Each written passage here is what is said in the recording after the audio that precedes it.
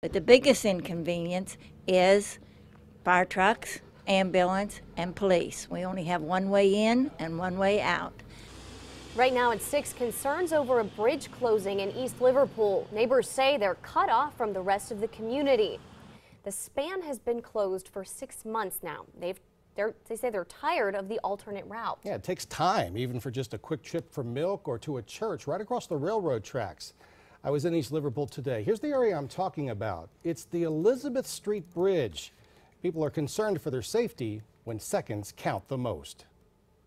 There's the sound that makes the Klondike neighborhood in East Liverpool shake with concern. And when you hear the train coming, you know you're going to be stopped. I mean, you just know you're going to have to wait. Those waits are frustrating, watching 100-plus train cars go by. The Elizabeth Street Bridge closed in January, meaning everyone on Michigan Avenue has to go to Putnam Street. It's the only way into the neighborhood and the only way out.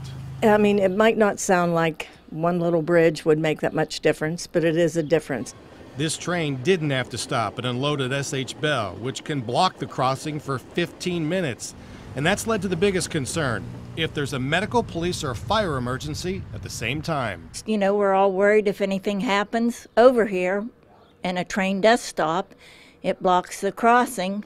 And how long do we really have to wait? The city, Norfolk Southern, and S.H. Bell have plans in place should that happen.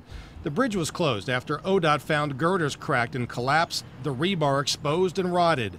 Trains make vibrations. The supports have to go 30 feet deep for a new bridge.